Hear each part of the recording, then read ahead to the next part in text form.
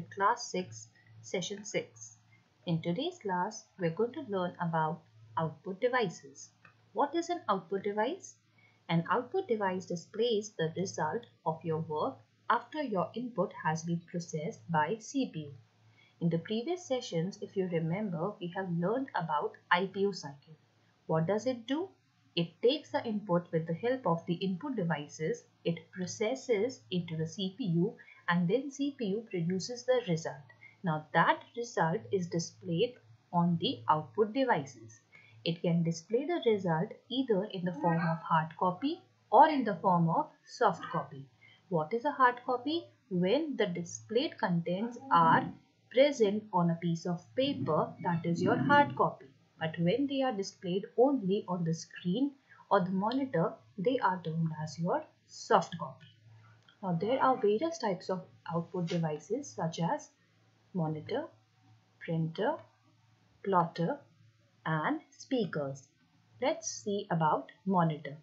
Can you see the picture on the screen? Doesn't this picture looks like a screen? So a monitor is quite similar to your TV screen.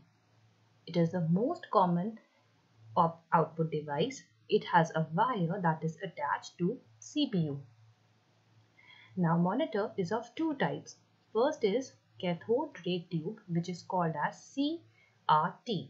When the electrons strike the phosphor dots, they glow to give colors, and thus we can see the picture on the screen. Can you see the cathode ray tube monitor on the screen?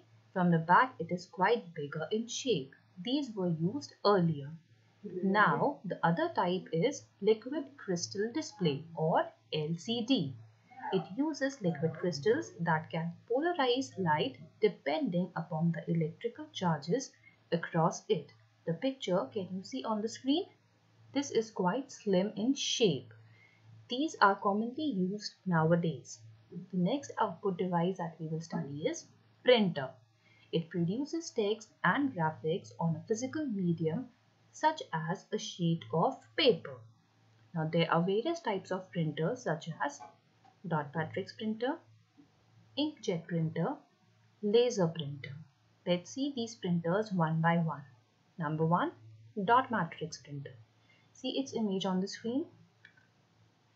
It prints one character at a time. Therefore, it is quite slow in working. They form characters and images by using patterns of dot.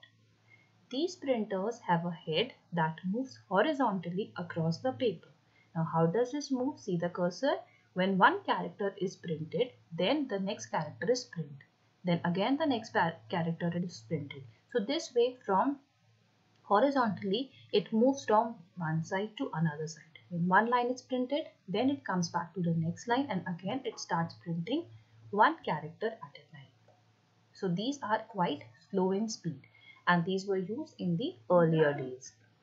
Next is your inkjet printer. See the picture on the screen.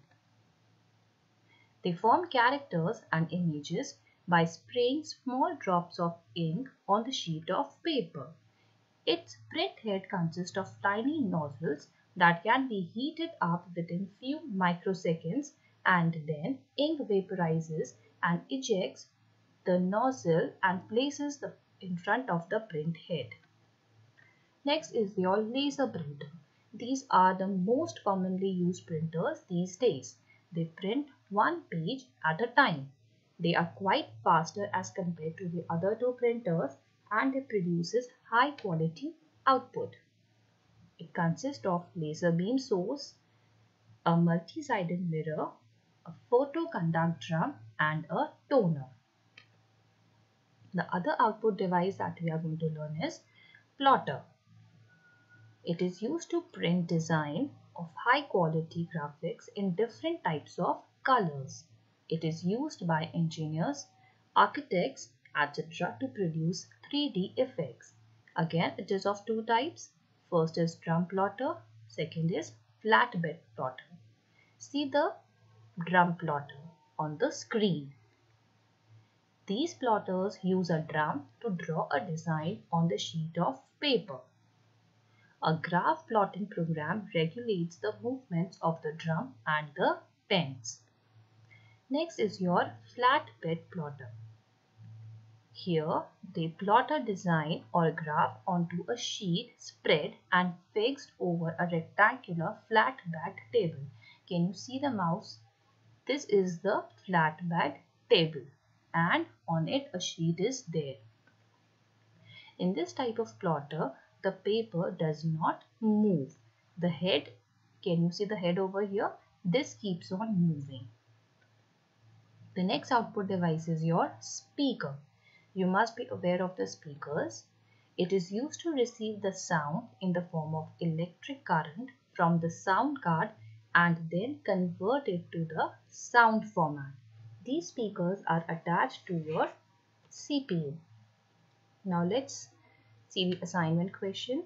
You have to revise the entire chapter for your assessment.